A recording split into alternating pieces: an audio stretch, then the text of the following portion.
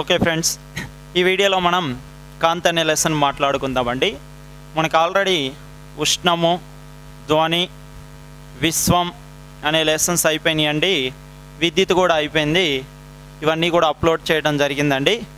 ఇప్పుడు మనకి next lesson ఏంటి అంటే కాంతి. సో ఈ లెసన్ గురించి అన్నీ తెలిసి చెప్పుకుంటూ తర్వాత నెక్స్ట్ చిన్నగా స్లో సింపుల్ టు కాంప్లెక్స్ వెళ్ళిపోదామండి. తెలిసిన విషయాల నుంచి తెలియని విషయాలు హార్డ్ వరకు అట్లా వెళ్ళిపోదాం. సో కాంతి ఒక శక్తి స్వరూపమా? అవును, కాంతి ఒక శక్తి స్వరూపము, ఎనర్జీ ఫాము. మరి కాంతి శూన్యంలో ప్రయాణం చేస్తుందా? చాలా చక్కగా ప్రయాణం చేస్తుందండి. కాంతి వేగానికి సరి సమాన వేగం ఉన్నటువంటి వస్తువుని ఇంతవరకు కనుక్కోలే, కానీ ధ్వని వేగానికి సరి సమానంగా ఉన్న వస్తువుని కనుక్కున్నారు. అదే సోనిక్ విమానం. ఈ సోనిక్ విమానం అనేది ధ్వని వేగానికి సరి సమానంగా ప్రయాణిస్తుంది, కానీ కాంతి వేగానికి సరి సమానంగా ప్రయాణించే వస్తువుని ఇంతవరకు కనుక్కోలేదండి. సో ఇప్పుడు శక్తి స్వరూపము. కాంతి శూన్యంలో ప్రయాణం చేస్తుందా? శూన్యంలో ప్రయాణించును. కాంతి శూన్యంలో ప్రయాణించును. కాంతి ప్రసరణకు యానకము అవసరమా? యానకము అవసరం లేదండి. కాంతి ప్రసరణకు యానకము అవసరము లేదు. యానకము అవసరం అనేది లేదండి కాంతి ప్రసరణకు. సో ఇప్పుడు కాంతి అంట రెండు రకాలుగా ప్రయాణిస్తుంది. ధ్వని అయితే కేవలం ధ్వని తరంగ రూపంలో మాత్రమే. ధ్వని వచ్చేసి తరంగ రూపంలో, ధ్వని గనక చూసినట్లయితే తరంగ రూపంలోనే ప్రయాణిస్తుంది. కానీ కాంతి గనక చూసినట్లయితేనండి, ఈ కాంతి మనకి తరంగ రూపంలో మరియు ఇంకోటి ధ్వని రూపంలో, రెండు రూపాల్లో ప్రయాణిస్తుందండి. కాంతి తరంగ రూపము, సో ఫస్ట్ వన్. అలానే ఇంకోటి కాంతి కణ రూపము. కణ రూపము, కాంతి కణ రూపంలో ప్రయాణిస్తుంది అని చెప్పినటువంటి శాస్త్రవేత్త ఎవరయ్యా మాస్టారు అంటే న్యూటన్. ఓకేనండి, కాంతి కణ రూపంలో ప్రయాణిస్తుంది అని చెప్పినటువంటి శాస్త్రవేత్త న్యూటన్. అలానే తరంగ రూపంలో ప్రయాణిస్తుంది అని చెప్పినటువంటి శాస్త్రవేత్త హైగెన్. తరంగ రూపంలో ప్రయాణిస్తుంది అని చెప్పినటువంటి శాస్త్రవేత్త ఎవరు అంటే హైగెన్ అండి. సో ఇప్పుడు నెక్స్ట్ చూద్దాం. చూడండి, ఇక్కడ మనకి కాంతి పైన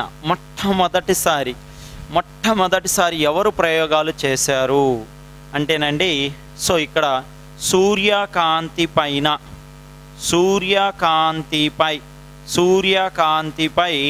ప్రయోగాలు, సన్లైట్ పై ప్రయోగాలు చేసినటువంటి శాస్త్రవేత్త ఫోకాల్ట్ అండి. ఎవరు అంటే ఆయన ఫోకాల్ట్. ఈ ఫోకాల్ట్ అనేటటువంటి శాస్త్రవేత్త సూర్యకాంతి పైన ప్రయోగాలు చేసి ఆయన ఏం చేశాడు అంటే ఈ సూర్యకాంతికి ప్రమాణాలు చెప్పాడు. ఏమని చెప్పాడు అంటే ఫుట్ క్యాండిల్ అని చెప్పాడండి. ఏమని చెప్పాడు అంటే ఇక్కడ ఫుట్ క్యాండిల్ అని చెప్పడం జరిగిందండి. ఫుట్ క్యాండిల్ అని చెప్పాడు ప్రమాణాలు. సూర్యకాంతికి ప్రమాణాలు గనక చూసినట్లయితే ఫుట్ క్యాండిల్ అని చెప్పడం జరిగిందండి. తర్వాత నెక్స్ట్ ఇంకొక శాస్త్రవేత్త ఎవరు అంటే ఆయన పేరే డాక్టర్ పియరీ డి పెర్మాట్. ఎవరంటే ఆయన పేరు ఏంటి అంటే డాక్టర్ పియరీ డి పెర్మాట్. ఇక్కడ 10th క్లాస్ బుక్ గనక చూస్తే ఈయన యొక్క సూత్రం చెప్పడానికి మీకు ఒక 2 చెట్లు ఉంటాయండి. ఇలా 2 చెట్లు ఉంటాయి. ఇక్కడ ఒక చెట్టు. ఈ 2 చెట్ల మధ్యలోనంట ఇక్కడ ఇలా నూకలు చల్లడం జరిగిందంటండి. ఈ చెట్టు వద్ద ఒక కాకి ఇలా వచ్చి ఇలా నూకలు తిని ఇలా వెళ్తుంది. ఇక్కడున్న నూకలు తిని ఇలా వెళ్తుంది. ఇక్కడున్న నూకలు తిని ఇలా వెళ్తుంది. మళ్ళీ ఇక్కడున్న నూకలు తిని ఇలా వెళ్తుంది. ఇక్కడే తిని ఇక్కడ, మళ్ళీ ఇక్కడే తిని ఇలా. అంటే కాంతి చూడండి, ఇక్కడ అతి తక్కువ సమయంలో అతి తక్కువ మార్గం గుండా ప్రయాణిస్తుంది. ఈయన ఒక జర్మన్ శాస్త్రవేత్త, మ్యాథమెటిషియన్ అన్నట్టు, ఒక న్యాయవాది. కానీ ఈయనకి ఫిజిక్స్ మీద ఎక్కువ మక్కువ ఉండడం వల్ల కాంతికి సంబంధించినటువంటి మొట్టమొదటి ప్రయోగం చేయటం జరిగిందండి. ఏమని చెప్పాడు అంటే పియరీ డి పెర్మాట్ సూత్రం ఏంటి అంటే ఇక్కడ రాసుకుందాం చూడండి. ఇక్కడ కాంతి అతి తక్కువ సమయంలో తక్కువ మార్గం గుండా కాంతి అతి తక్కువ సమయంలో తక్కువ మార్గం గుండా ప్రయాణిస్తుంది. తక్కువ మార్గం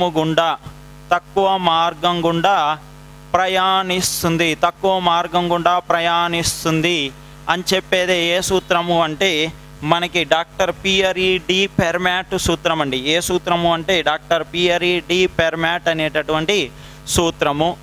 సో నెక్స్ట్ కనుక చూసినట్లయితే ఈ సూత్రం అయిపోయిన తర్వాత మనకి మొట్టమొదటిసారి దర్పణాలని ఉపయోగించి తమ దేశంలోకి వచ్చేటటువంటి శత్రువుల్ని మొట్టమొదటిసారి కనిపెట్టి శత్రువుల్ని తమ దేశంలోకి రాకుండా మట్టు పెట్టినటువంటి శాస్త్రవేత్త.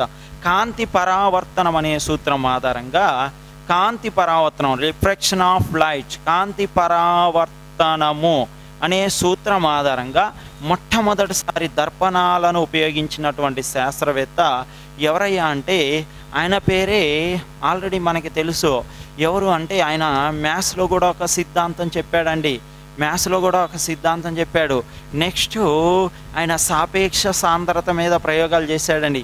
ఆయన పేరే ఆర్కిమెడీస్. ఎవరు అంటే ఆర్కిమెడీస్ అనేటటువంటి ఈ శాస్త్రవేత్త తమ దేశంలోకి క్రీస్తు పూర్వం ఆర్కిమెడీస్ అనేటటువంటి శాస్త్రవేత్త తమ దేశంలోకి వచ్చేటటువంటి శత్రువుల్ని ముందస్తుగా కనిపెట్టి దర్పణాలను ఉపయోగించి తమ దేశంలో వచ్చేటటువంటి శత్రువుల్ని ముందుగానే కనిపెట్టి మట్టు పెట్టడం జరిగిందండి. అయితే మన భారతదేశంలో తీసుకుంటే మన ఇండియాలో ఇదే కాంతి పరావర్తనం అనేటటువంటి సూత్రాన్ని ఆధారంగా చేసుకొని శత్రువుల రాకను ముందస్తుగా కనిపెట్టడానికి దర్పణాలను ఉపయోగించినటువంటి మొట్టమొదటి శాస్త్రవేత్త ఎవరు అంటే ఆయన కొత్త వంగడాలకు సృష్టికర్త పితామహుడు అని కూడా అంటామండి. ఎంఎస్ స్వామినాథన్. ఎవరు అంటే ఆయన పేరు ఏంటి అంటే ఎంఎస్ స్వామినాథన్ అండి. ఈయన ఏం చేశాడు అంటే మొట్టమొదటిసారి కాంతి పరావర్తనం అనేటటువంటి సూత్రాన్ని ఆధారంగా తీసుకొని మన భారతదేశంలోకి వివిధ దేశాల నుంచి శత్రువులు మన దేశంలోకి వచ్చి చొరబడనీయకుండా ఏం చేయటం జరిగింది అంటే ఆయన దర్పణాలను ఉపయోగించి ఆ వచ్చేటటువంటి శత్రువుల్ని ముందస్తుగానే మట్టు పెట్టడం అనేది జరిగింది అండి. తర్వాత మానవుని కంటి నిర్మాణాన్ని ఆధారంగా చేసుకొని నెక్స్ట్ ఏంటి అంటే ఇవన్నీ ఇంట్రడక్షన్స్ అండి. మానవుని కంటి నిర్మాణమును ఆధారంగా చేసుకొని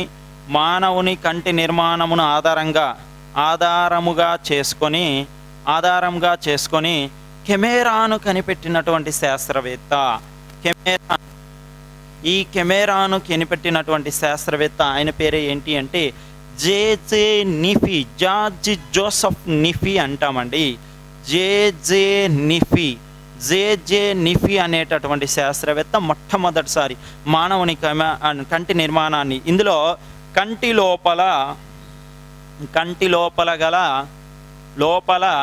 నలుపు భాగము కంటి లోపల ఉన్న నలుపు భాగం అంటండి కెమెరాలోని ఫిలుముని ఎవరిని తెలియచేస్తుంది అంటే కెమెరాలోని ఫిలుముని తెలియచేస్తుంది.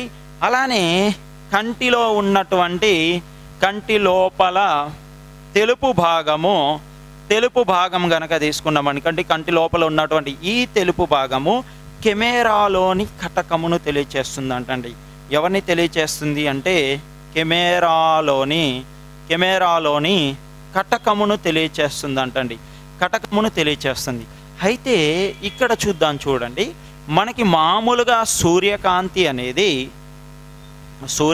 అనేది భూమికి చేరడానికి పట్టే సమయం ఎంత ఇక్కడ చూద్దాం చూడండి.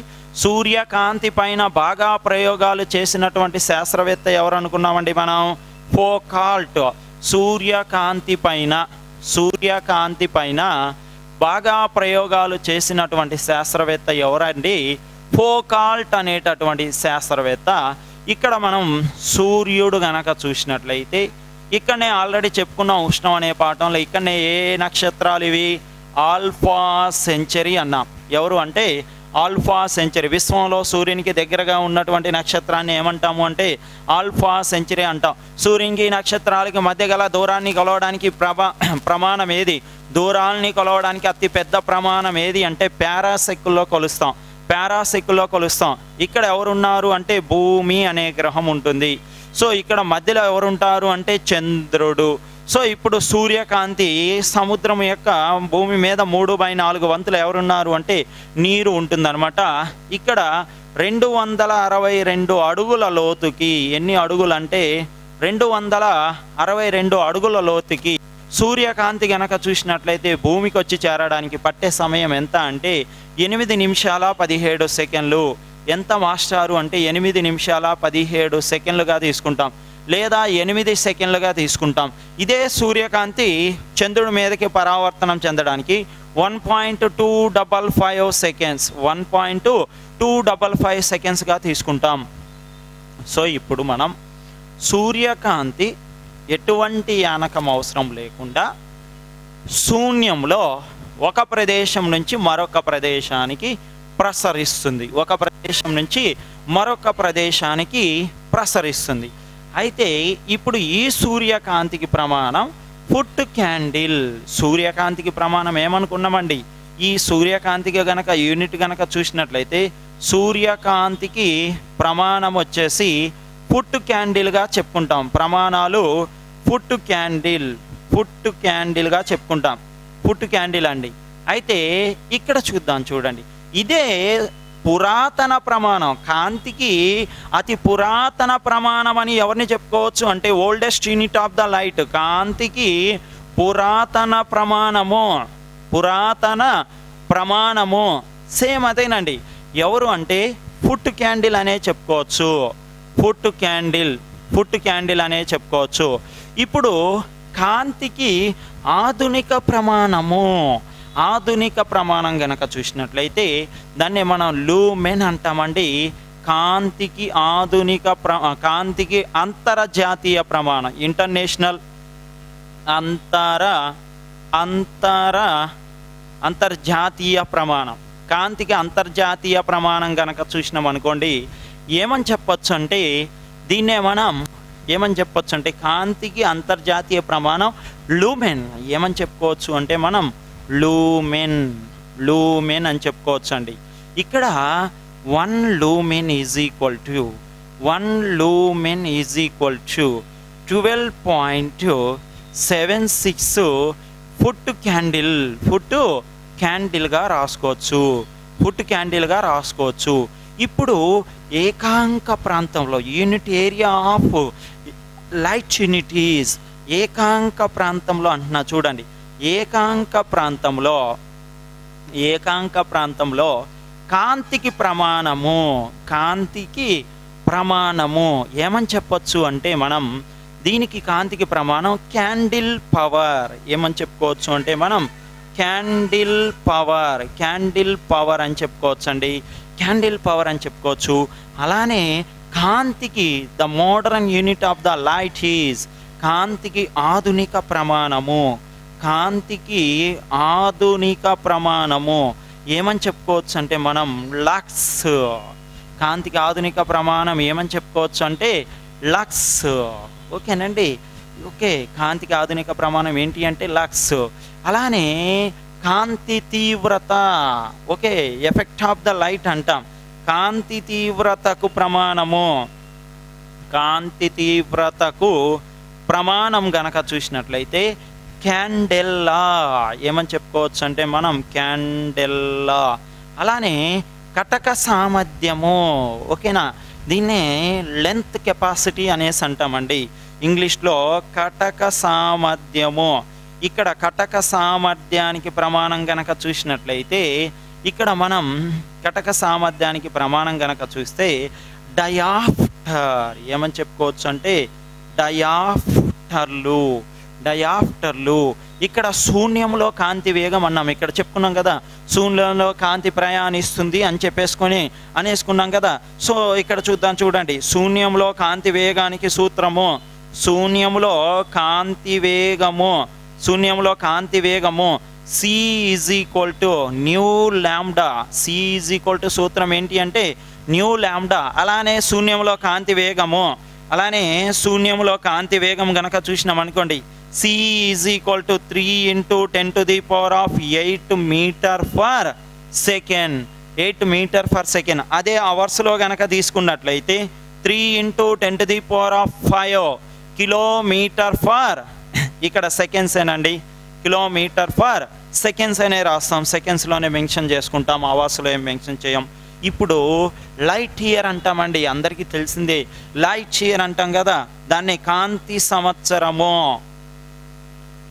సంవత్సరము. చూద్దాం, చూడండి, ఇక్కడ కాంతి సంవత్సరం అంటే ఎలా చెప్పుకోవచ్చు అంటే, మనం శూన్యములో కాంతి 1 సంవత్సర కాలం పాటు ప్రయాణించిన దూరాన్ని, the light travel in vacuum total of 1 year time అంటే 1 సంవత్సర కాలంలో కాంతి శూన్యంలో ప్రయాణించిన దూరాన్నే మనం ఏమని చెప్పుకోవాలి అంటే, మనం కాంతి సంవత్సరము =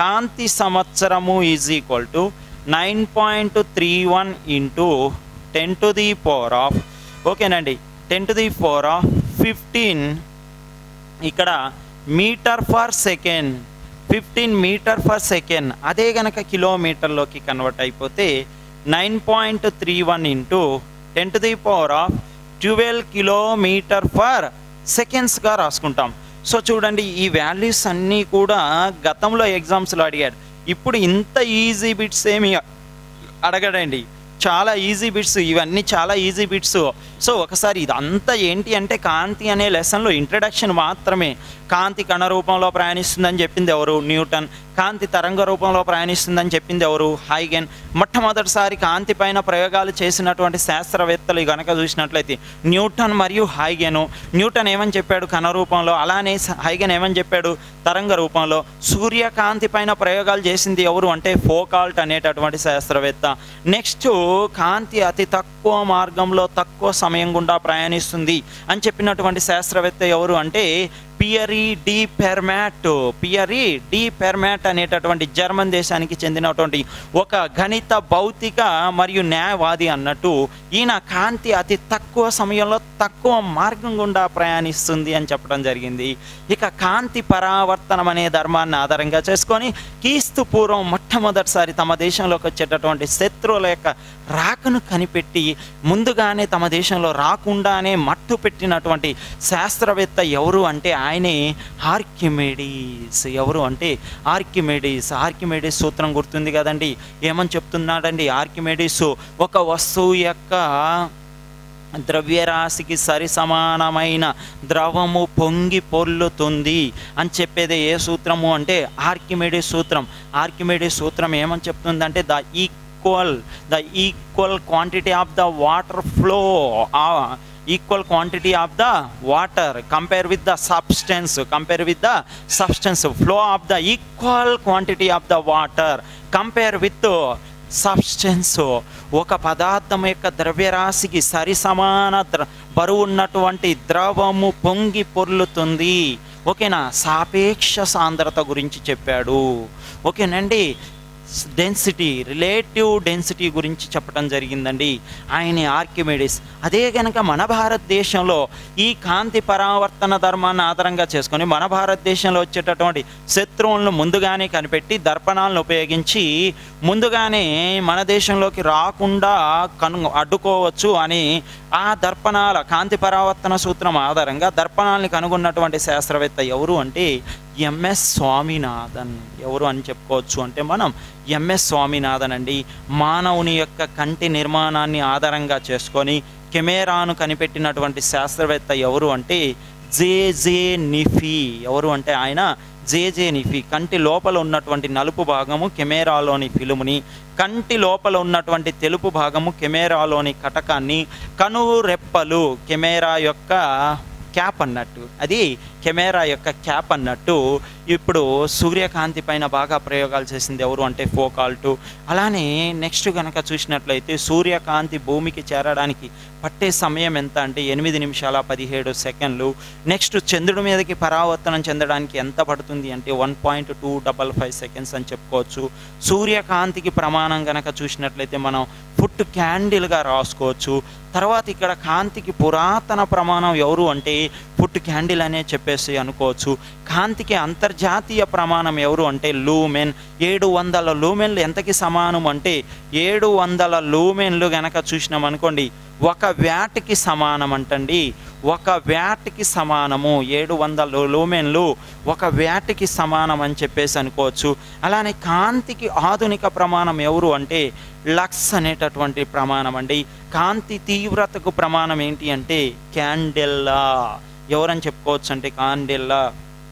కటక సామర్థ్యానికి ప్రమాణాలు కనుక చూసినట్లయితే డయాఫ్టర్. శూన్యంలో కాంతి వేగానికి ఏదంటే సూత్రం ఏంటి అంటే ఇక్కడ C=ν λ.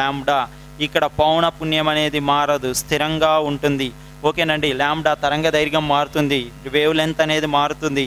ఓకేనండి. వెలాసిటీ ఆఫ్ ద లైట్ కూడా మారుతుంది. కానీ ఇక్కడ ఫ్రీక్వెన్సీ పౌనపుణ్యం అనేది కాన్స్టెంట్గా స్టేబుల్గా ఉంటుందండి. ఓకేనండి. Light velocity of the light in the vacuum ఎంత అంటే 3 × 10⁸ మీటర్/సెకండ్స్గా తీసుకోవచ్చు. అలానే light year means the light travel total light travel in the vacuum 1 year time అన్నట్టు. సో చూసుకోండి, కాంతి 1 సంవత్సర కాలంలో శూన్యంలో ప్రయాణించినటువంటి దూరాన్ని మనం ఏమని చెప్పుకోవచ్చు అంటే కాంతి సంవత్సరంగా చెప్పుకోవచ్చు. తర్వాత గనక చూసినట్లయితే ఇందులోనే కాంతి ప్రసరణ విధానాన్ని బట్టి ఇక్కడ మనకి స్వయం ప్రకాశవంతకాలు, అస్వయం ప్రకాశవంతకాలు, అలానే పారదర్శక పదార్థాలు, పాక్షిక పారదర్శక పదార్థాలు, అపారదర్శక పదార్థాలు. సో అవి చెప్పేసుకుందామండి. అవి చెప్పేసుకున్న తర్వాత నెక్స్ట్ మనం పరికరాలు ఉన్నాయి. కొన్ని పరికరాలు ఉన్నాయి. ఏమేంటి? పెరిస్కోపు, కెలిడియోస్కోపు, పిన్ హోల్ కెమెరా, లేజర్, ఈ కొన్ని పరికరాలు ఉన్నాయి. ఈ పరికరాల గురించి మాట్లాడుకుందాం. ఈ పరికరాలు అయిపోయిన తర్వాత రంగులు అనే టాపిక్ ఉందండి. కలర్స్ అంటాం. రంగులు 3 types ఆఫ్ కలర్స్ ఉంటాయి. ఏమేంటి అంటే అక్కడ కనుక చూసినట్లయితే మనం 3 రకాల రంగులు ఉంటాయండి మనకి. అవి ఏమేంటి అంటే ఫస్ట్ ప్రాథమిక రంగులు, గౌణ రంగులు, next primary colours, secondary colours, complementary colours అంటాం. సంపూరక రంగులు. రంగులు అయిపోయిన తర్వాత కాంతి యొక్క ధర్మాలు 9 ధర్మాలు ఉంటాయండి. Properties of the light. కాంతి యొక్క ధర్మాలు 9 ధర్మాలు ఉంటాయి. ఒక్కొక్క ధర్మం గురించి మనం చక్కగా ఎగ్జాంపుల్స్ తీసుకొని చెప్పుకుందాం. కాంతి యొక్క ధర్మాలు అయిపోయిన తర్వాత నెక్స్ట్ దర్పణాలు. ఇక్కడ మనకి 2 రకాల దర్పణాలు ఉంటాయి. ఏమేంటి అంటే ఇక్కడ పుటాకార దర్పణం, కుంభాకార దర్పణం. ఇలానే ఈ పుటాకార దర్పణంలో వస్తువుని పెట్టినప్పుడు ఎన్ని రకాలుగా మారుతుంది, కుంభాకార దర్పణంలో వస్తువుని ఉంచినప్పుడు ఎన్ని రకాలుగా మారుతుంది. దర్పణాలు అయిపోయిన తర్వాత అండి నెక్స్ట్ కటకాలు. కటకాల్లో కూడా కుంభాకార కటకంలో వస్తువుని ఎన్ని రకాలుగా పెట్టచ్చు, పుటాకార కటకంలో వస్తువుని ఎన్ని రకాలుగా ఉంచవచ్చు. ఓకేనండి. ఇది అయిపోయిన తర్వాత మానవుని కన్ను ఇంతవరకు చెప్పుకొని ఇందులో గనక ప్రాబ్లమ్స్ చెప్పుకుంటే మనకి కాంతి అనే లెసను పర్ఫెక్ట్గా అయిపోతుంది. నెక్స్ట్ కంటిన్యూషన్ చూద్దాం. చూడండి. ఇంకా కాంతి అనే లెసన్లో మనకి స్వయం ప్రకాశవంతకాలు,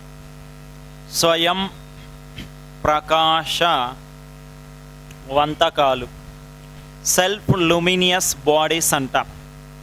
సెల్ఫ్ లూమినియస్ బాడీస్ తమంతట తాము కాంతిని, ఉష్ణాన్ని సరఫరా చేసే వస్తువుల్ని లేదా పదార్థాలని ఏమని చెప్పుకోవచ్చు అంటే స్వయం ప్రకాశవంతకాలు. తమంతట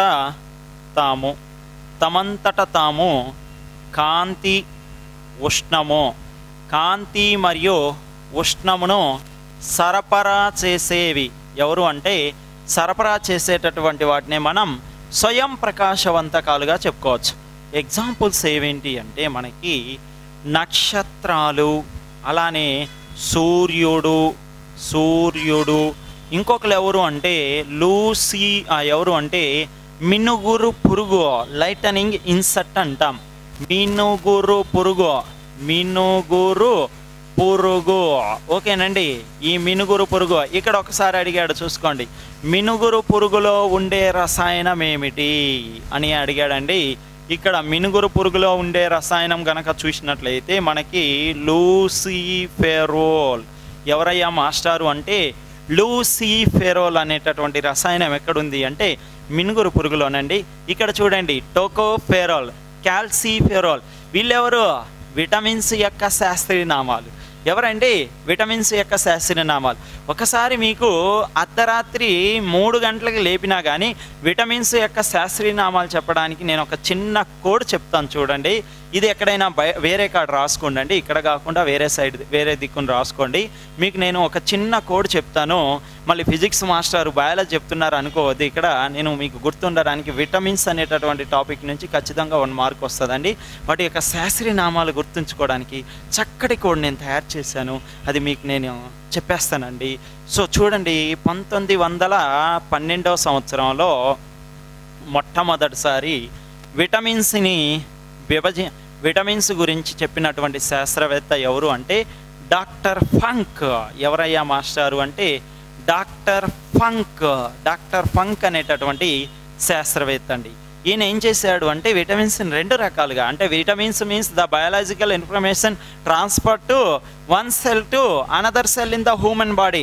జీవ సంబంధిత సమాచారాన్ని శరీరంలో ఒక కణజాలం నుంచి మరొక కణజాలానికి తీసుకుపోయే వాటిని మనం ఏమని చెప్పుకోవాలి అంటే విటమిన్స్ అని చెప్పుకోవాలి. ఇవి కొవ్వులో కరిగే ఉంటాయి, నీటిలో కరిగే ఉంటాయి. సో ఫస్ట్ ఫ్యాట్ డిజాలబుల్, రెండవది వాటర్ డిజాలబుల్ అందాం. కొవ్వులో కరిగేవి కనుక చూసినాం అనుకోండి, ఇవి మీకు తెలిసినవి ఏడిఈకే అంటామండి. సో ఈ 4 ఉంటాయి. ఏవేంటి అంటే సో ఫస్ట్ వన్ ఏ గనక చూసినాం అనుకోండి రెటినాల్ అంటామండి.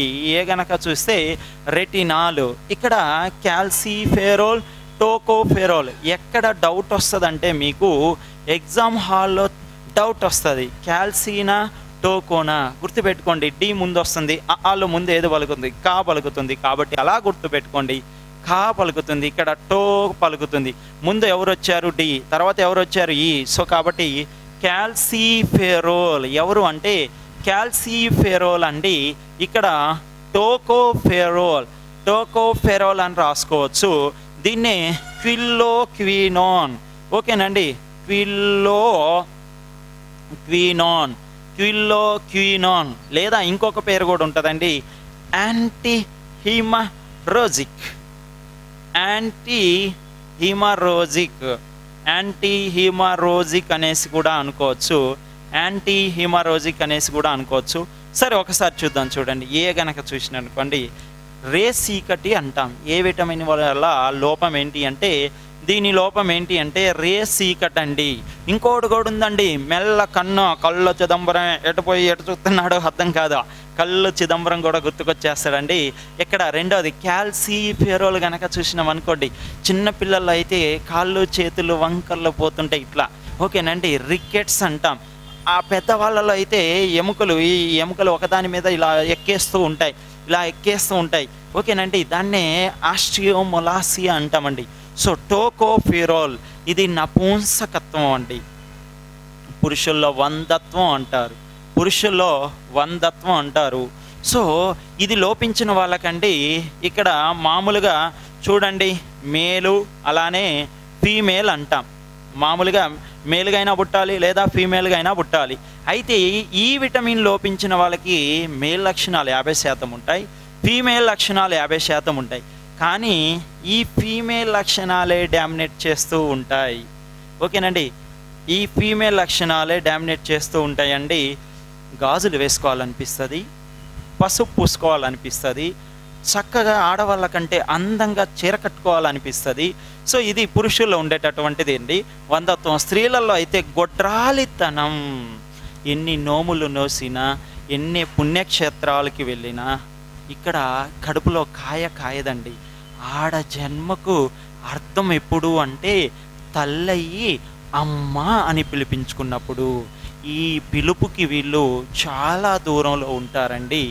ఈ విటమిన్ లోపించిన వాళ్ళు, కే విటమిన్ ఇక రక్తము ఏకదాటిగా కారుతూనే ఉంటుందండి. రక్తం అనేది ఏకదాటిగా కారుతూనే ఉంటుంది. రక్తం అనేది గడ్డగడ్డదో. ఎక్కడైనా దొంగ గనక వాడు దొంగతనం చేశాడు, ఏదో చీల గనక చీరుకపోయింది, ఇక్కడ ఎక్కడో అది బ్లడ్ అంతా ఇంటికి డ్రాప్స్ లాగా చుక్కలుగా పడిపోయింది. ఇక ఆ పోలీసు డాగ్స్ ఉంటే చూసారా, వాడిని అమ్మటే పట్టెచ్చేస్తాయండి ఈ కే విటమిన్ లోపించినట్లయితే.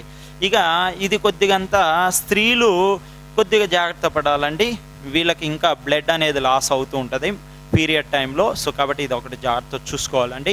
నెక్స్ట్ కనుక చూసినట్లయితేనండి, మనం కొవ్వులో కరిగేవి ఇవి, నీటిలో కరిగేవి ఇవి గుర్తు పెట్టుకోవడానికి కోడ్ చెప్తా. ఇది ఎవరైనా ఓకేనండి, బట్టి పట్టేస్తారు. సో ఇప్పుడు మనం నీటిలో కరిగేవి రాసుకుందాం.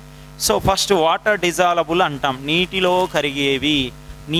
కరిగేవి ఏవేంటో ఇక్కడ రాస్తున్నా చూడండి, చక్కగా కోడ్ చెప్తాను నేను. B1, B2, B3, B5, B6, B7, B9, B12, C అండి.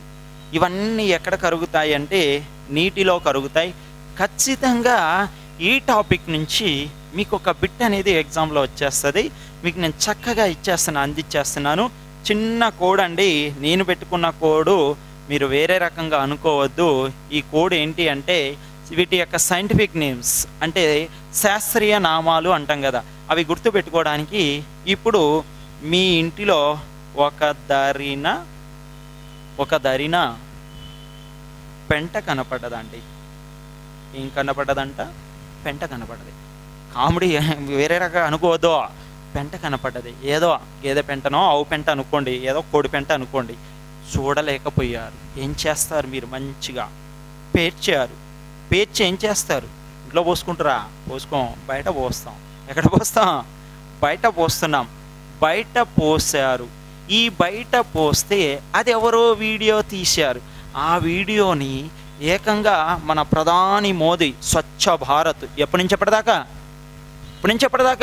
2014 నుంచి 2019 వరకు ఆ యాప్కి నీ వీడియోని అప్లోడ్ చేశారయ్యా.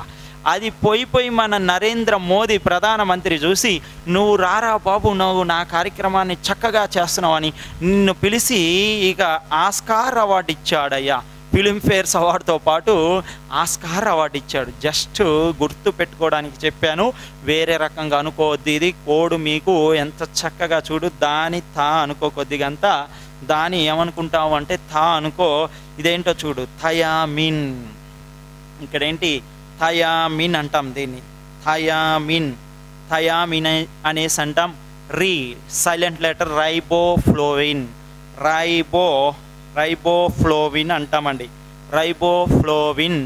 అలానే నియాసిన్ అనేసి అంటాం.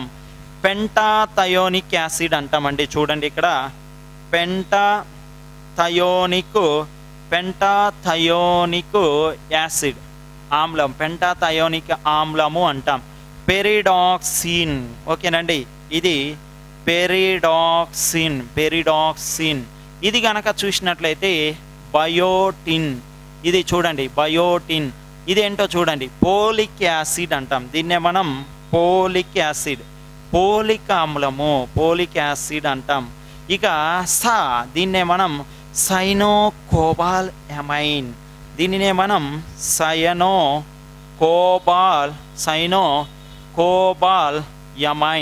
సైనోకోబాలయమైన్ అనేసి అంటాం. ఇది ఆస్కార్బిక్ ఆమ్లము. ఇది ఏంటి అంటే ఆస్కార్బిక్ ఆమ్లం అనేసి అంటామండి. దీన్నే మనం ఆస్కార్బిక్ ఆమ్లం అనేసి అంటాం. చూసుకోండి ఎంత చక్కగా. ఇది ఒకసారి లోపాలు ఏమేంటో చెప్పుకుంటూ వచ్చేద్దాం. చూడండి, థయామిన్ అంటే బెరీ వస్తుంది మనకి, అందంగా ఉన్న పెదాలు పగుళ్ళిపోతాయండి. ఇక రైబోఫ్లోవిన్ అంటాం, నోటి పూత అంటాం. ఇక్కడ నాలిక మీద లేదా అల్సస్ అనేసి అంటామండి. వీటినే మనం నాలిక మీద లేదా ఇక్కడ పెదాల మీద ఏమవుతుంది అంటే మనకి తెల్లటి మచ్చలాగా అవుతుంది. దాని చుట్టూ ఎర్రగా పూతొస్తుందండి. కారము తగిలినచో స్వర్గము కనపడును. సో చూసుకోండి, ఇక నియాసిన్ అంటాం. ఇదేంటో చూడండి. నియాసిన్ కనుక చూసినట్లయితే ఇది రైబోఫ్లోవిన్ నోటిపూత. నియాసిన్ కనుక చూసినట్లయితేనండి ఇక దీన్నే మనం ఏమని చెప్పుకోవచ్చు అంటే ఇది పెల్లాగ్ర, చర్మం పొడిబారుతుంది, అలానే జుట్టంతా రాలిపోతూ ఉంటుంది. ఇక శీతాకాలంలో పొట్టున రాలిపోతూ ఉంటుందండి, ఇట్లా రాలిపోతుంటుంది స్కిన్ అంతా. పెంటాథయోనిక్ యాసిడ్, కాళ్ళ మంటలు, అరిచేతులు అరికాళ్ళు ఎర్రగా కనపడతాయండి, పొయ్యిలో పెట్టి కాల్చినట్టే ఉంటుంది, కాళ్ళ మంటలు. ఇక చూడండి, ఇది పెంటాథయోనిక్ యాసిడ్. పెరిడాక్సిన్ అంటాం. చర్మ వ్యాధులు, తట్టు, పొంగు, అమ్మోరు, రూబెల్లా ఇవన్నీ చర్మ వ్యాధులు. బయోటిన్, దీన్నే విటమిన్ హెచ్ అని కూడా అంటాం. విటమిన్ హెచ్ అని కూడా అంటామండి బయోటిన్నే. ఇక్కడ కనుక చూసినాం అనుకోండి, ఇదేంటో చూడండి, పెరాలసిస్, పక్షవాతము అంటాం కదండి, పెరాలసిస్ దీనివల్లనే వస్తుంది. పోలిక్ యాసిడ్ అంటాం. ఏంటో చూడండి, పోలిక్ యాసిడ్ బాగా మన ఇండియాలో గర్భిణీ స్త్రీలకి ఇది బాగా లోపిస్తుందండి. ప్రెగ్నెన్సీగా ఉన్నప్పుడు బాగా లోపిస్తూ ఉంటుందండి. ప్రెగ్నెన్సీ అయిన సమయంలో వాళ్ళని తినండమ్మా అంటే తినరు. కరివేపాకు తీస్తారు, టమాటా తీస్తారు. ఈ తీసిందంతా ఎక్కడ పెట్టిస్తారు? హాస్పిటల్లో పెట్టిస్తారు. చక్కగా తినాలండి ప్రెగ్నెన్సీ టైంలో. చూసుకోండి, పోలిక్ యాసిడ్ అంటాం. మామూలుగా మనకి బ్లడ్ వచ్చేసి, మన హ్యూమన్ బాడీకి బ్లడ్ వచ్చేసి 12 to 14% అనేది అవసరం అండి. 12 నుంచి 14%. అదే కనుక లీటర్లో తీసుకుంటే 4 నుంచి 5 లీటర్లు. లీటర్లలో వచ్చేసి 4 నుంచి 5 లీటర్లు మామూలుగా లీటర్లలో. అయితే ఇది వచ్చేసంట 8% పడిపోతుంది. దీన్నే ఏమంటాము అంటే ఎనీమియా అంటాం. రక్తహీనత, ఏనీమియా అనేసి అంటాం. ఇదేంటో చూడండి, ఏంటో అంటే ఇది సైనోకోబాలమైన్. ఇది మరణానికి దారి తీసే రక్తహీనత. అంటే ఇది బ్లడ్ పర్సంటేజ్ జస్ట్ 5%కే. ఎప్పుడైనా డెంగ్యూ అలానే ఉంటాయి కదా, మలేరియా, బోధకాలు వచ్చినప్పుడు చెప్పేస్తుంటారు, ప్లేట్లెట్స్ పడిపోయినాయి అంటుంటారు కదా. సైనోకోబాలమైన్ మరణానికి దారి తీసే రక్తహీనత. ఇదేంటో చూడండి, స్కర్వీ. ఇదేంటి అంటే స్కర్వీ, పుండు తొందరగా నయం కాదు, రూపాయి బిల్ అంత మచ్చ అవుతుంది. అదే గనక పెరుక్కుంటూ పోతే అది తామరండి. అది పెరగకుండా అక్కడనే ఉబ్బి సొనగారి చుట్టూ గనక దురదొస్తే పుండు నయం కాదు అంటాం. దాన్నే ఆస్కార్బిక్ ఆమ్లం అంటాం. ఏమంటాము అంటే ఆస్కార్బిక్ ఆమ్లం అండి. సో చూడండి, ఇక్కడ విటమిన్ B12లో సెంట్రల్ ఆటం ఏది అన్నాడండి ఎగ్జామ్లో, కోబాల్ట్ +3. ఎవరు అంటే ఏమని చెప్పాలి అంటే మనం కోబాల్ట్ +3. అలానే ఇక్కడ మనకి రక్తము అంటున్నాం కదా, ఈ రక్తంలో సెంట్రల్ ఆటము ఏ స్థితిలో ఉంటుంది, ఏ స్టేజ్లో ఉంటుంది? Fe+2. ఎవరు అంటే Fe+2. రక్తం ఎక్కడ తయారవుతుంది? ఎముక మధ్య భాగంలో. ఎక్కడ తయారవుతుంది అంటే ఎముక మధ్య భాగంలో. ఏంటంటే ఒకసారి కోడ్ గుర్తుందా? మళ్ళీ ఒకసారి కోడ్ ఏంది ఒకసారి చూసుకోండి. దారిన పెంట పేర్చి బయట పోస్తే ఆస్కార్ అవార్డు వచ్చింది. సో చక్కగా మీకు అర్ధరాత్రి 3 గంటలకు లేపి అడిగినా కానీ ఏమీ నిమురుకోకుండా లటక్కన ఆన్సర్ చెప్పేయచ్చు. ఇది నేను కనుక్కున్న కోడ్ అండి. సో చూసుకోండి, ఇలాంటి కోడ్లతో కూడినటువంటి ఎక్స్ప్లెనేషను మనం అక్షరం ఎడ్యుకేషన్లోనే లభిస్తుందండి. చూసుకోండి ఇది ఒకసారి జాగ్రత్తగా. తర్వాత మనం కంటిన్యూషన్ చూద్దాం. చూడండి, స్వయం ప్రకాశవంతకాలు. ఇక తర్వాత అస్వయం ప్రకాశవంతకాలు చూద్దాం. అస్వయం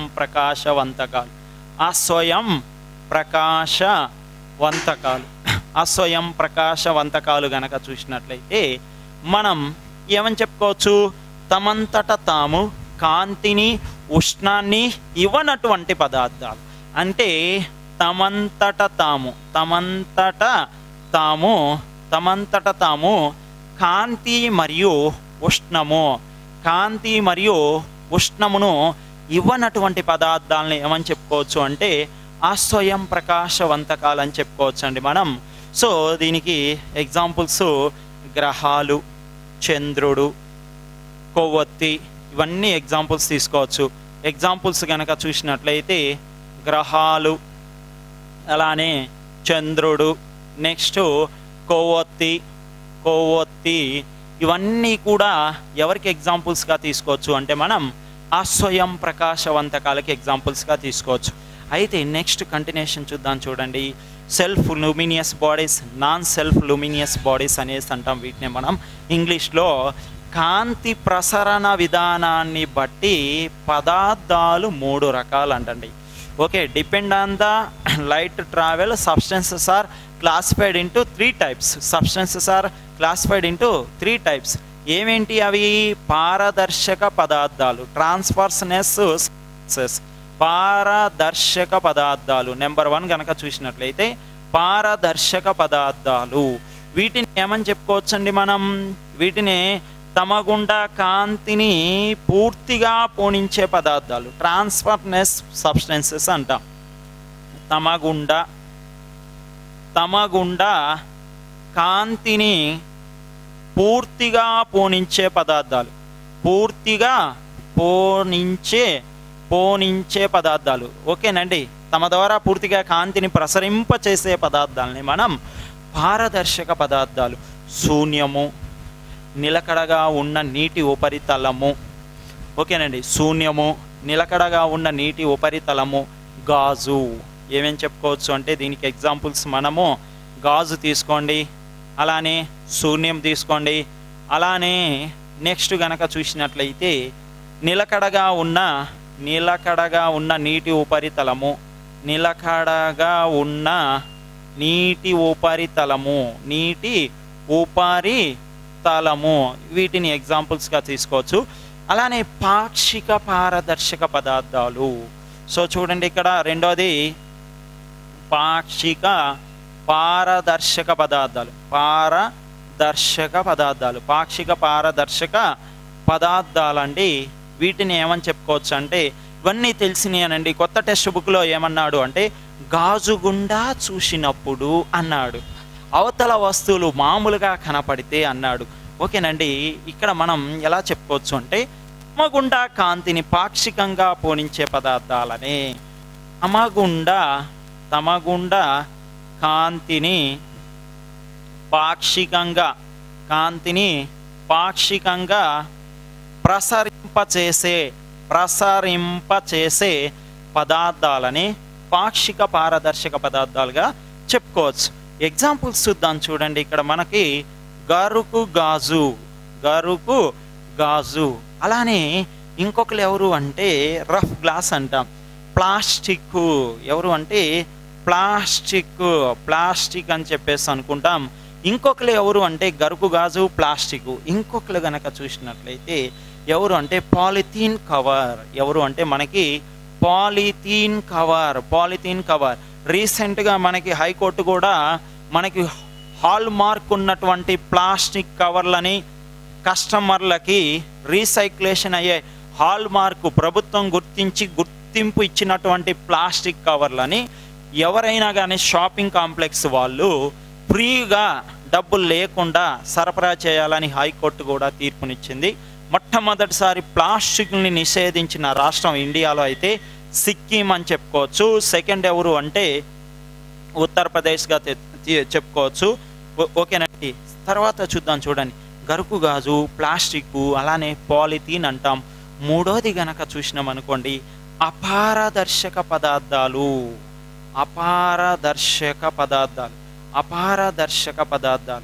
ఓకేనండి, ఓకే, వీటినే ట్రాన్స్పర్సనెన్స్ సబ్స్టెన్సెస్, సెమీ ట్రాన్స్పర్సనెన్స్ సబ్స్టెన్సెస్, అపాక్యూ సబ్స్టెన్సెస్ అంటాం. వీటిని ఇంగ్లీష్లో వచ్చేసి కాంతిని తమ గుండా అస్సలు ప్రసరింప చేయనటువంటి పదార్థాలు. కాంతిని తమ గుండా అస్సలు ప్రసరింప చేయని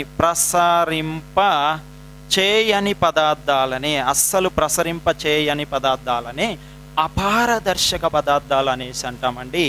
ఇక్కడ మనకి ఎగ్జాంపుల్స్ కనుక తీసుకుంటే వీటికి ఎగ్జాంపుల్స్ ఏమేమి తీసుకోవచ్చు అంటే మనకి చెక్క, ఇక రాయి,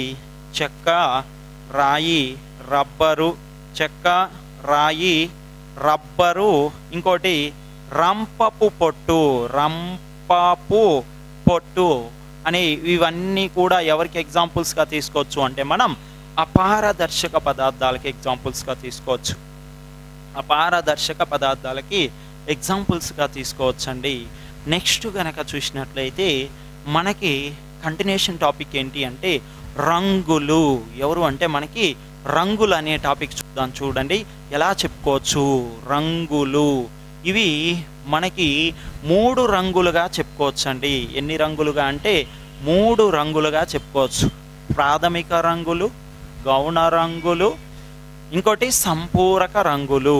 సో ఫస్ట్ వన్ ఏంటి అంటే నెంబర్ 1 ఎవరు అంటే ప్రాథమిక రంగులు. ప్రాథమిక రంగులు 3 రంగుల్ని ఇక్కడ primary colours, secondary colours, complementary colours అనేసి అంటాం. ప్రాథమిక రంగులు 3 రంగులు ఉంటాయండి. ఏమేంటియో చూద్దాం. చూడండి ఎగ్జాంపుల్స్ కనుక చూసినట్లయితే ఎరుపు, అలానే నీలము, ఇంకోటి ఆకుపచ్చ, ఇంకోటి ఏంటి అంటే ఆకుపచ్చ. ఈ 3 రంగులనే మనం ప్రాథమిక రంగులుగా చెప్పుకోవచ్చు. రెండో చూద్దాం. చూడండి గౌణ రంగులు, సెకండరీ కలర్స్ అనేసి అంటామండి. వీటిని గౌణ రంగులు అంటాం. ఏంటి అంటే 2 రంగుల కలయిక వల్ల combination of the 2 colours, to formation of the combination of the 2 colours ఈ సింప్లీ కాల్డ్ సెకండరీ కలర్స్ అంటామండి.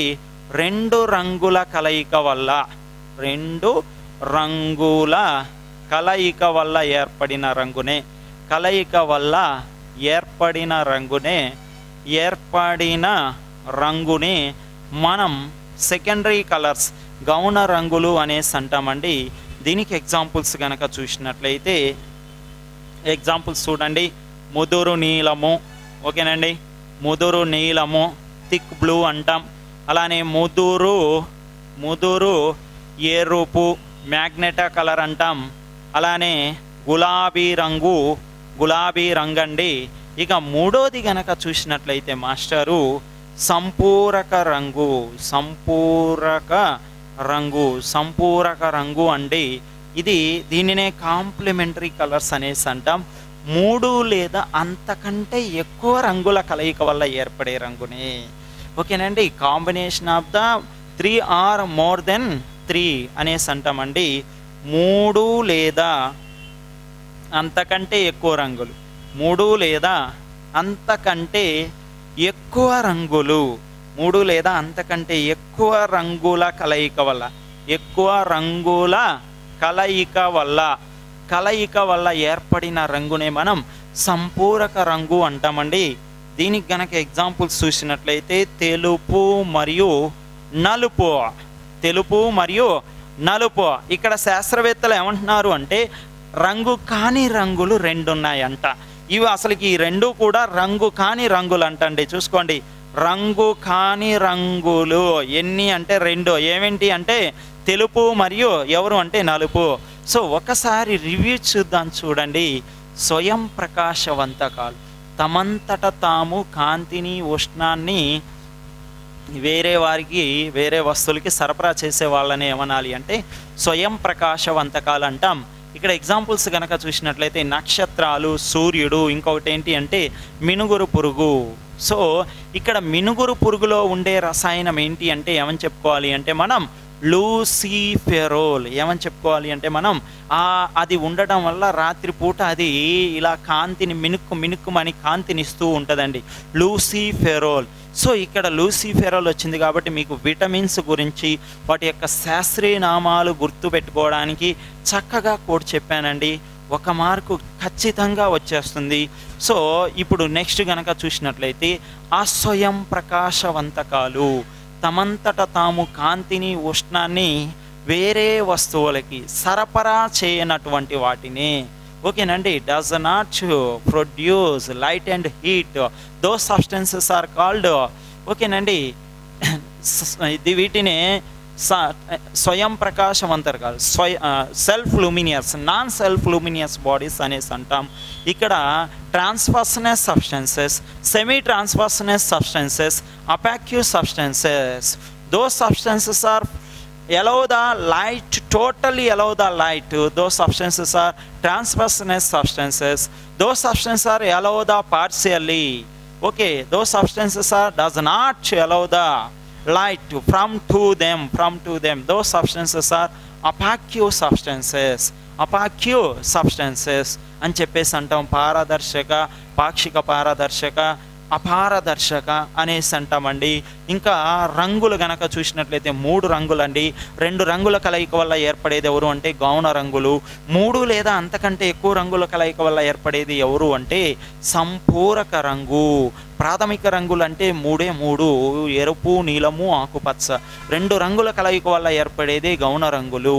ఓకేనండి. Principal colours means only 3 colours are principal colours, red and blue and green. Secondary colors are combination of the 2 colors. To formation of the combination of 2 colors is the secondary colors. Combination of the 3 colors or more than 3 colors. Okay, that one is the complementary colors. Next one, combination of the colors. Rangula kalaika. And continuation, రంగులు అనుకున్నాం ఇందాకలా. ప్రాథమిక రంగులు, గౌణ రంగులు, అలానే సంపూరక రంగులు అనేసి అనుకున్నాం. ఇప్పుడు మనం ఇక్కడ చూడండి, ఒక త్రిభుజాన్ని తీసుకొని మనం రంగుల గురించి మాట్లాడుకుందామండి. ఒక త్రిభుజాన్ని తీసుకుందాం, ఆ త్రిభుజం తీసుకొని రంగుల గురించి మాట్లాడేసుకుందాం. ఎలా ఏంటి అనేది, ఎలా చెప్పుకుందాం అనేది. సో ఇప్పుడు మనం ఆకాశము నీలము రంగులో ఉంటుంది. సో కాబట్టి ఇది బ్లూ కలర్ అనుకోండి. ఇక్కడ భూమి మీద ఈ మొక్కలు ఇవన్నీ ఇప్పుడు వర్షాకాలం స్టార్ట్ అయింది కాబట్టి మొక్కలన్నీ చక్కగా గ్రీన్ కలర్లోకి మారిపోతాయి. అంటే ఏ రంగు అంటే ఆకుపచ్చ. అలానే ఇదే భూమి అనే గ్రహం మీద ఇక ఇవి ఉన్నాయి కదా, ఎడారులు అవన్నీ ఉన్నాయి. సో కాబట్టి ఇక్కడ చూడండి, ఈ మూడింటినే మనం ఏమంటాము అంటే ప్రాథమిక రంగులు అంటాం. ప్రాథమిక రంగులు. సో నేను ఇప్పుడు ఏమంటున్నాను అంటే ఇక్కడ నీలము, ఎరుపు ఈ మూడింటిని కలుపుతున్నానండి. ఎవరెవరినండి? నీలము, అలానే ఆకుపచ్చ, ఎరుపు ఈ మూడింటిని కలుపుతున్నా. అప్పుడు మనకి లభించేది ఎవరు అంటే వైట్. అంటే ఇందాకలా చెప్పాను, ఏం చెప్పాను చెప్పండి? 3 రంగుల కలయిక లేదా అంతకంటే ఎక్కువ రంగుల కలయిక వల్ల ఏర్పడేది ఎవరు? తెలుపు అండి. ఎవరంట? తెలుపు. ఇంకొకటి చూడండి, నీలము, ఆకుపచ్చ కలుపుతున్నా. ఎవరు డామినేట్ చేస్తారు అంటే నీలమే డామినేట్ చేస్తుంది. దీన్నే పికాకోక్ కలర్ అంటాం ఇంగ్లీష్లో. తెలుగులో వచ్చేసి ముదురు నీలము. ముదురు నీలం అంటామండి. అయితే ఇక్కడ చూడండి, ఇక్కడ నీలము, ఎరుపు తీసుకుందాం. ఎవరెవరిని అంటే నీలము మరియు ఎరుపు మ్యాగ్నెటా కలర్ అంటాం. నాటుకోడి మాంసము రంగు గనక చూసారా, పులుసు రంగు, ఆ రంగు అన్నట్టు నీలము, ఎరుపు. దీన్నే ముదురు ఎరుపు అనేసి అనుకోవచ్చండి. మనము ముదురు ఎరుపు ఇవన్నీ ఏ రంగులకండి? 2 రంగుల కలయిక వల్ల ఏర్పడుతున్న రంగులు ఇవన్నీ. ఎన్ని రంగుల కలయిక వల్ల? 2 రంగుల కలయిక వల్ల ఏర్పడుతున్న రంగులు అండి ఇవన్నీ. సో తర్వాత చూడండి, ఆకుపచ్చ, ఎరుపు ఎవరెవరు అంటే నెక్స్ట్ మనకి ఆకుపచ్చ, ఎరుపు అన్న చంద్రన్న కూర్చోబెట్టేశారుగా అందరు కలిసి. Okay, ఆయనేనండి yellow. ఎవరు అంటే పసుపు. సో ఇప్పుడు చూడండి, నెక్స్ట్ నేను ఇక్కడ నీలాన్ని, తెలుపుని కలుపుతున్నా. నీలము, తెలుపు, స్కై బ్లూ అంటాం. నీలి ఆకాశము. ఎవరు అంటే నీలి ఆకాశము అనేసి అంటామండి. స్కై బ్లూగా చెప్పేసుకుని అంటాం. ఇప్పుడు తెలుపుని, ఆకుపచ్చని కలుపుతున్నా. ఎవరెవరిని అంటే తెలుపు మరియు ఆకుపచ్చ, లైట్ గ్రీన్ అంటాం. దీన్నే చిలక పచ్చ. ఎవరు అంటే చిలక పచ్చ అండి, చిలక పచ్చ రంగు. సో అమ్మాయిలు బాగా ఇష్టపడుతుంటారండి ఈ కలరు, చిలక పచ్చ రంగు. సో ఇప్పుడు నేను తెలుపుని, ఎరుపుని కలుపుతున్నాను. ఎవరెవరినండి? తెలుపుని, ఎరుపుని కలుపుతున్నాను. అప్పుడు వచ్చేది ఎవరు అంటే మా గద్ద ముక్కు కేసీఆర్ గారు. ఆయనే ఎవరు? గులాబీ రంగు. భలేగా ఉంటుందండి, ముక్కు పొడుగ్గా ఉంటుంది. ఏ నోటిఫికేషన్కి చక్కగా రిజల్ట్ ఇంతవరకు ఇవ్వలేదు అన్నట్టు. సో చూసుకోండి, అది ఆయనకే పోతుంది ఆ క్రెడిట్ అంతా. గులాబీ రంగు. ఏ రంగు అంటే గులాబీ రంగు. ఇప్పుడు నేను ఈ రంగులన్నిటినీ కలిపేస్తున్నా. ఈ రంగులన్నిటినీ కలిపేస్తున్నా. అప్పుడు నాకు వచ్చేదే ఎవరు అంటే నలుపు. గ్యారంటీ కలర్ అండి, ఇది నలుపు కలర్ అండి, బ్లాక్ కలర్ అనేసి అంటాం. ఇప్పుడు చూడండి, ఇందాకలా ఇప్పుడు ఇంకో కొటేషన్ చెప్తున్నాను. ఏదైనా ఒక రంగుని అదే రంగులో కానీ, ఏదైనా ఒక రంగును అదే రంగులో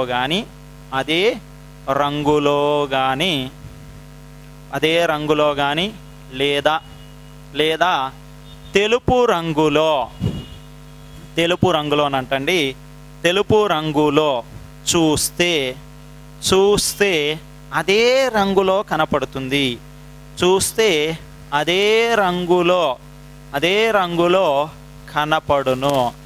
రంగులో కనపడుతుందంట. వేరే రంగులో చూస్తే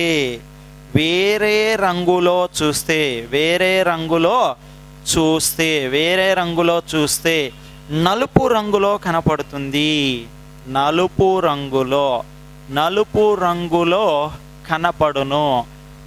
రంగులో కనపడును. సో చూసుకోండి, ఏమన్నాను నేను? చూడడము వేరు, కలపడము వేరు. ఇప్పుడు నేనేమంటున్నాను? చూస్తున్నాను. ఇక్కడ ఒక టేబుల్ మీకు చెప్తాను చూడండి. ఫస్ట్ సపోజ్ ఇక్కడ ఒక రంగు తీసుకుందాం. ఇక్కడ ఫస్ట్ ఎరుపు తీసుకుందాం, తర్వాత ఆకుపచ్చ తీసుకుందాం, తర్వాత నీలము తీసుకుందాం, తర్వాత తెలుపు తీసుకుందాం, తెలుపు రంగు అండి. సో చూడండి, ఫస్ట్ నేను ఏం చేస్తున్నాను అంటే ఒక రంగు తీసుకుంటున్నాను. ఏదో ఒక రంగు తీసుకుందాం. స్టార్టింగ్ ఒక రంగు తీసుకుందామండి, ఎరుపు రంగు తీసుకుందామండి. ఇక్కడ ఎరుపు రంగు వస్తువుని ఎరుపులోనే చూశాను. ఏ రంగు అండి? ఎరుపే. ఇంకా తెలుపులో చూశాను. ఏ రంగు అండి? ఎరుపు. ఇంకా వేరే రంగులో చూశాను. అప్పుడు ఏ రంగు? నలుపు. ఏ రంగు అంటండి? నలుపు రంగు అంట. చూసుకోండి, ఇక్కడ నేను చూడడము, కలపడము కాదు. ఇక్కడ నేనేం చేస్తున్నాను అంటే చూడను. మీకు డౌట్ రావచ్చు, ఎరుపు నీలము కలిపితే, ఓకేనండి, ఎరుపు నీలము కలిపితే ముదురు ఎరుపు, అలానే ఎరుపు ఆకుపచ్చ కలిపితే ఇక్కడ పసుపు కదా, మీరేంది నలుపు రాస్తారని మీకు డౌట్ రావచ్చు. నేనేమంటున్నా? చూడడము, చూస్తే, ఇది అండర్లైన్ చేసుకోవాలి మనం. చూస్తే అదేంటి? కలిపితే. ఇవన్నీ ఏం చేశాను? రంగుల కలయిక, కలిపితే. ఓకేనండి, కలిపితే అన్నట్టు ఇవన్నీ జాగ్రత్తగా చూసుకోండి. సో ఎరుపు అయిపోయిన తర్వాత నెక్స్ట్ ఎవరు అంటే ఆకుపచ్చ. సో చూడండి, ఇక్కడ నలుపు, ఇక్కడ ఆకుపచ్చ, ఇక్కడ ఎవరు అంటే నలుపు, మళ్ళీ ఇక్కడ ఎవరు అంటే ఆకుపచ్చ. ఎవరు అంటే మనకి ఆకుపచ్చ అండి, ఆకుపచ్చ. సో ఇది అయిపోయిన తర్వాత నీలము. నెక్స్ట్ ఎవరు అంటే నీలం తీసుకుందాం, చూడండి. ఇక్కడ నలుపు. ఎవరు అంటే నలుపు. ఇక్కడ ఎవరు అంటే నలుపు. ఓకేనండి, ఇక్కడ నీలము మరియు ఎవరు అంటే నీలము. సో ఇది అయిపోయిన తర్వాత పసుపు తీసుకుందాం. ఇప్పుడు మనము ఎల్లో అంటాం చూడండి, పసుపు. ఈ పసుపు తీసుకుంటే ఇది నలుపు రంగులోనే కనపడుతుంది. ఇది కూడా ఏ రంగులో అంటే నలుపు రంగులోనే కనపడుతుంది. ఇది కూడా ఏ రంగులో అంటే నలుపు. ఇక్కడ మాత్రము పసుపు. ఇక్కడ ఎవరు అంటే పసుపు రంగులో కనపడుతుంది. ఇక లాస్ట్కి మనం ఎవరిని తీసుకుందాము అంటే తెలుపు తీసుకుందాం. చూడండి, తెలుపు రంగు గనక చూసినట్లయితే ఇది ఎలా చెప్పుకోవచ్చు అంటే తెలుపు రంగు అండి. దీనిని ఎలా చెప్పుకోవచ్చు చూడండి. ఇక్కడ ఎరుపు, ఇక్కడ ఎరుపు, ఇక్కడ ఆకుపచ్చ. ఎవరు అంటే మనకి ఆకుపచ్చ. ఇక్కడ ఎవరు అంటే నీలము. ఇక్కడ ఎవరు అంటే తెలుపు. ఎవరు అంటే తెలుపు. చూసుకోండి, చక్కగా చెప్పేసుకున్నాం. మనం ఏమని చెప్పుకున్నామండి? ఏదైనా ఒక రంగును అదే రంగులో కానీ లేదా తెలుపు రంగులో చూస్తే అదే రంగులో కనపడుతుందంట. అదే రంగులో కనపడుతుంది. వేరే రంగులో చూస్తే మనకి ఏ రంగులో కనపడాలంట? నలుపు రంగులో కనపడాలి. సో ఇదండి ఎవరి గురించి అంటే రంగులు. ఎవరి గురించి అంటే మనకి ఇది టాపిక్ రంగులు. తర్వాత కంటిన్యూషన్ టాపిక్ ఏంటి అంటే పరికరాలు. ఓకేనండి, ఇన్స్ట్రుమెంట్స్ అంటాం, పరికరాలు. ఇందులో ఫస్ట్ వన్ చూద్దాం, చూడండి, పెరిస్కోప్. పెరిస్కోప్, ఈ పెరిస్కోప్ గనక చూసినట్లయితే ఎలా చెప్పుకోవచ్చు? పెరిస్కోప్ ఇదంటండి జెడ్ ఆకారంలో ఉంటుంది. ఇలా మనకి జెడ్ ఆకారంలో ఉంటుంది. పెరిస్కోప్ గనక చూసినట్లయితే మనకి ఇది జెడ్ ఆకారంలో ఉంటుంది. ఇప్పుడు మనకి ఇందులో రెండు స్పెరికల్ మిర్రర్స్ అంటాం, సమతల దర్పణాలు రెండు ఉంటాయి. ఇక్కడ ఒకటి, ఇదిగోండి ఇక్కడ ఒకటి.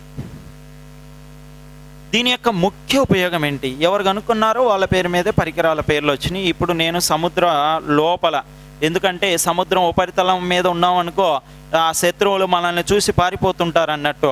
మన సైనికులు నేవీ వాళ్ళు ఏం చేస్తారు అంటే లోపల జలంతర్గామిలో దాక్కుని లోపల నుంచి ఇగోండి ఇక్కడ నుంచి చూస్తుంటారు. ఇక్కడ నుంచి ఇలా చూస్తూ ఉంటారండి, పెరిస్కోప్ను ఉపయోగించి చూస్తూ ఉంటారు.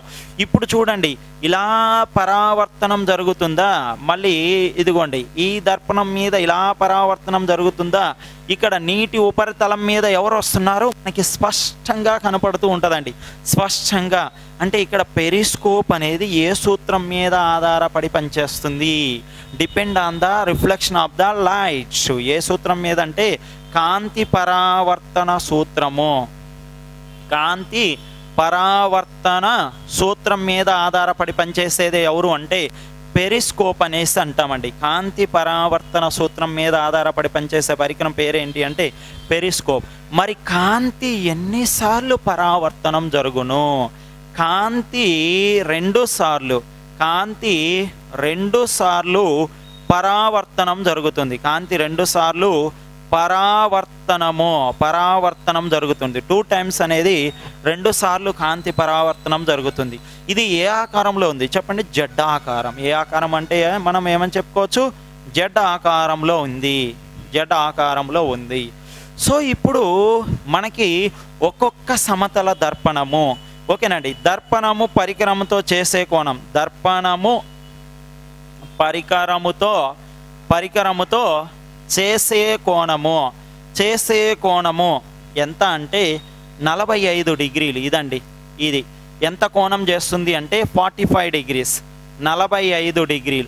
దీని యొక్క ముఖ్య ఉపయోగం ఏంటి అంటే సముద్ర ఉపరితలం మీద వచ్చే శత్రువులను కనిపెట్టి సైనికులు మట్టు పెడతారన్నట్టు. మన సైనికులు సముద్ర ఉపరితలం పైన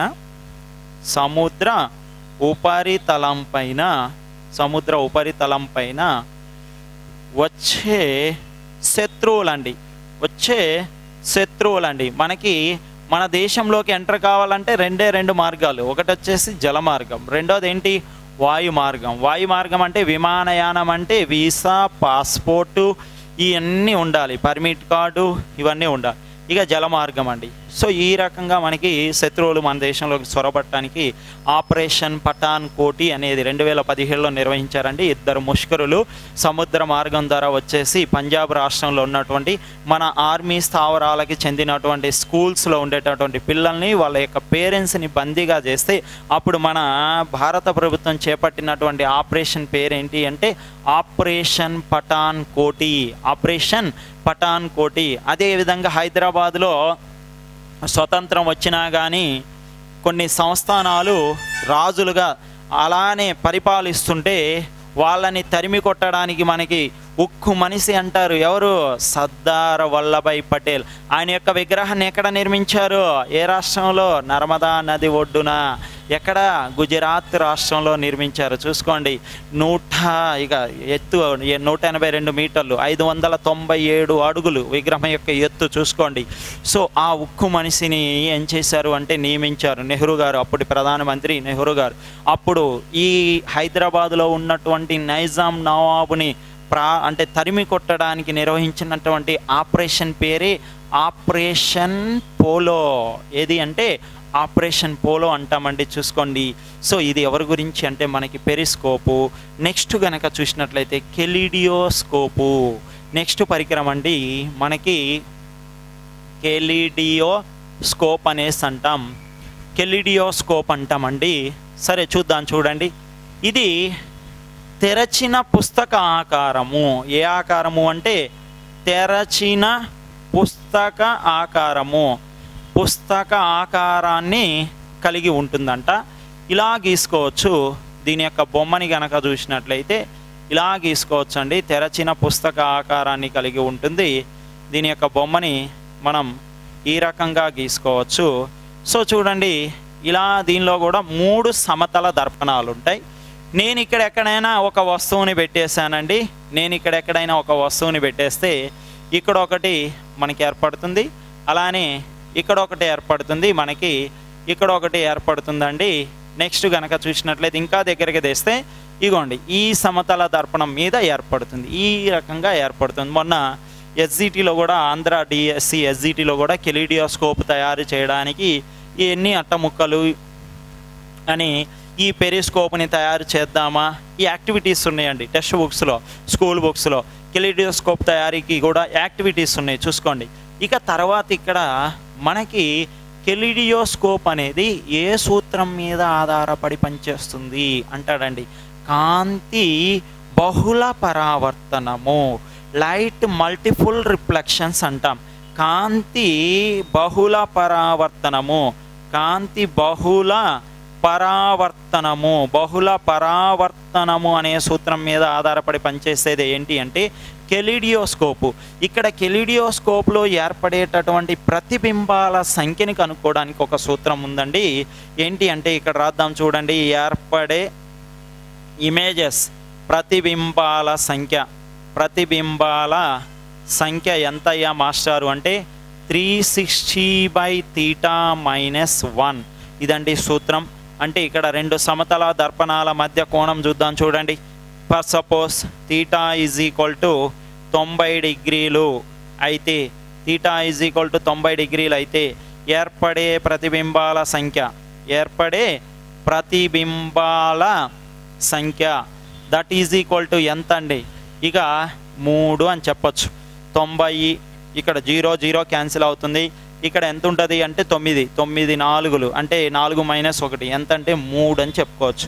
అలానే θ = 45 డిగ్రీలు అయితే ఏర్పడే ప్రతిబింబాల సంఖ్య 5గా చెప్పుకోవచ్చు. θ = 30 డిగ్రీలు అయితే, θ = 30, 0 0 క్యాన్సిల్ అవుతుంది. 3 1లు 3 2 అంటే ఇక్కడ 12 - 1 అంటే 11 అండి.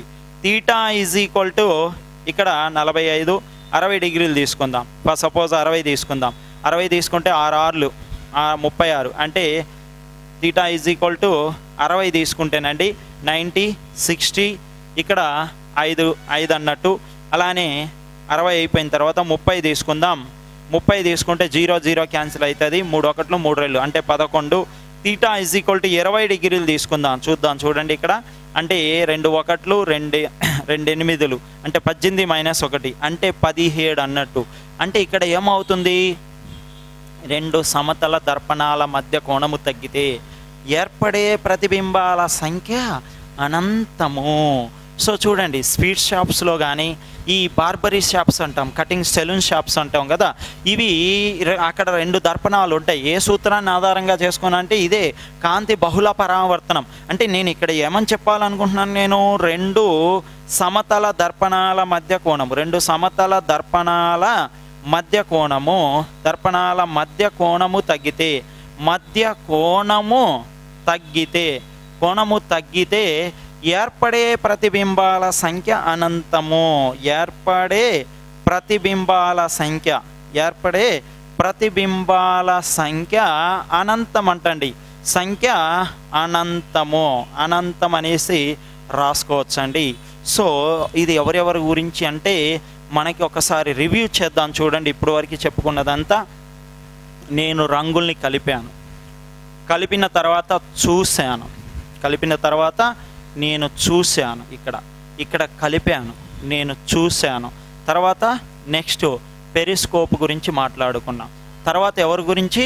కెలిడియోస్కోపు. ఇది ఏ సూత్రము? కాంతి పరావర్తనము. ఇది ఏ సూత్రము? కాంతి బహుళ పరావర్తనము. కాంతి బహుళ పరావర్తనం. ఏర్పడే ప్రతిబింబాల సంఖ్య కనుక్కోవడానికి సూత్రం ఏంటి? 360/θ-1. 360/θ-1. ఇంకొకరు ఎవరు ఉన్నారు మనకి?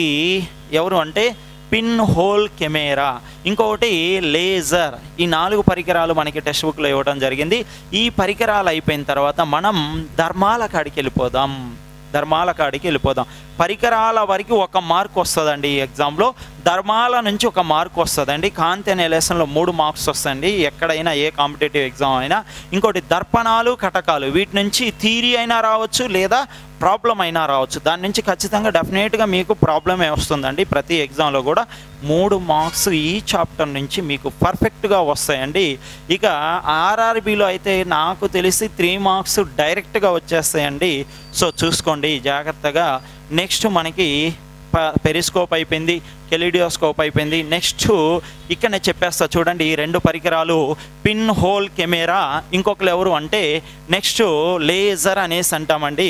చూద్దాం చూడండి. ఈ రెండింటి గురించి మాట్లాడుకుంటే మనకి పరికరాలు అయిపోతే నెక్స్ట్ మనం ఎక్కడికి వెళ్ళిపోదాము అంటే ఇక ధర్మాల కాడికి వెళ్ళిపోదాం. సో ఇప్పుడు ఎవరు అంటే పిన్ హోల్ కెమెరా.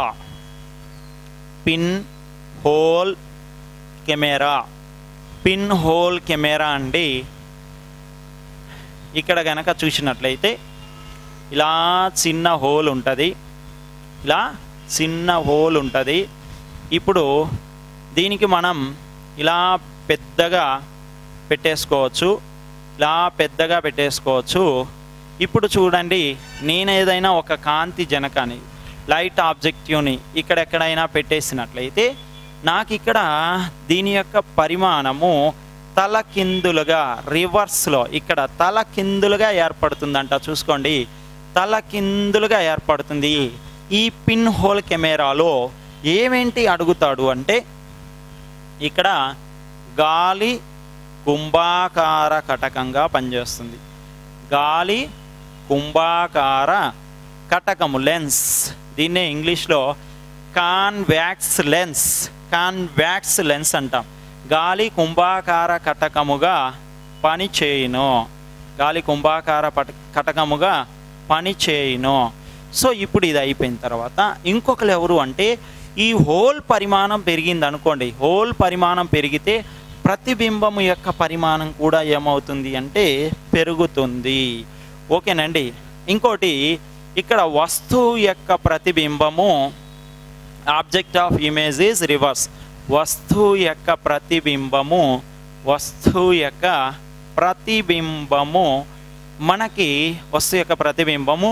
తల క్రిందులుగా, ఎలా అంటే తలకిందులుగా కనపడుతుంది అంటండి. తలకిందులుగా కనపడుతుంది. సో ఇదండి ఎవరి గురించి అంటే పిన్ హోల్ కెమెరా. నెక్స్ట్ చూద్దాం చూడండి. Next laser. నెక్స్ట్ ఎవరు అంటే లేజర్.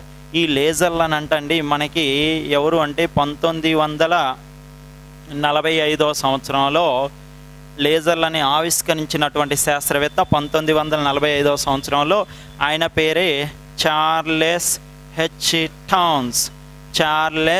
హెచ్ టౌన్స్ అనేసి అంటామండి. ఇక light amplification, stimulated emission of radiation. ఏది ఒకసారి చెప్పండి ఏమన్నాను? Light amplification, stimulated emission of radiation. దీని యొక్క ఉపయోగాలు ఏమేంటి అంటే చూసినట్లయితే, సో తల్లి గర్భంలోని శిశువు సమాచారం, స్కానింగ్ రిపోర్ట్ అంటారు కదా. సో శిశువు యొక్క సమాచారం. అలానే భూగర్భంలో ఏమైనా ఖనిజ సంపద ఉందా, భూగర్భంలోని ఖనిజ సంపదను వెలికి తీయడానికి. ఇంకా గనక చూసినట్లయితే ఏమేం రాసుకోవచ్చు అంటే భూగర్భంలో ఉన్న ఖనిజ సంపదని, తల్లి గర్భంలోని శిశువు యొక్క సమాచారాన్ని, విలువైన ఆభరణాలని పరిరక్షించడానికి. చూడండి, విలువైన ఆభరణాలను పరిరక్షించడానికి పరిరక్షించడానికి. ఓకేనండి. ద్రోణ సినిమాలో అలానే ధూమ్ 2 సినిమాలో కంటికి కనపడవండి మనకి విలువైన ఆభరణాలు, కంటికి కనపడవు. అదేం లేదు కదా పోయి తెచ్చుకుందామంటే ఇంక కథం ఇదంతా కట్ అయ్యి ఆడ బొట్టు పెట్టుకునేంత బూడిద అయ్యి ఉంటుంది. ఓ చేతిని ఆ మొక్కను తెచ్చుకొని అతుకు పెట్టించుకోవచ్చు అనుకోవడానికి లేదండి, అంత పవర్ఫుల్గా ఉంటాయి. చూసుకోండి విలువైన ఆభరణాలని మనకి నైజాం నవాబు నగలు ఉన్నాయండి. ఎప్పుడు ఏది 4th సాటర్డేనో ఏమో మంత్లీ ఒకసారే మనకి మ్యూజియం ఉంది కదా హైదరాబాద్, సాలార్జీ మ్యూజియంలో ప్రదర్శన కోసం పెడతారు. దగదగా మెరుస్తూ ఉంటాయి. మిగతా టైం అంతా ఎక్కడ పెడతారు అంటే వాటిని మీకు ఈ లేజర్ లైట్ల మధ్యలో గ్లాసెస్ పెట్టేసి చుట్టూ లైట్లు ఉంటాయి, మధ్యలో అవి ఉంటాయండి. సో అలా పెడతారండి. చూసుకోండి. ఇంకా కనుక చూసినట్లయితే శిలాజ ద్రవాలను వెలికి తీయడానికి, శిలాజ ద్రవాలను వెలికి తీయడానికి, ఇంకా స్కానింగ్ ప్రక్రియలో ఇంకోటి ఇంపార్టెంట్ అండి. బాగా ఇది బాగా లేడీస్కి వస్తూ ఉంటుంది. ఏమంటారు అంటే కిడ్నీల్లో రాళ్ళు కరుగుతుంటాయి. అంటే కిడ్నీలలో రాళ్ళను కరిగించడానికి, కిడ్నీలలో రాళ్ళను కరిగించడానికి కూడా దీనిని ఉపయోగిస్తారంటండి.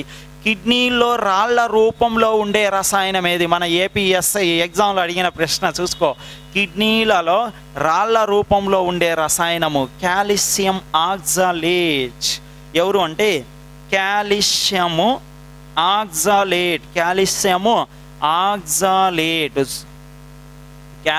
ఆక్సాలేట్ అనేటటువంటి రసాయనం కిడ్నీలలో రాళ్ల రూపంలో ఉంటుందండి.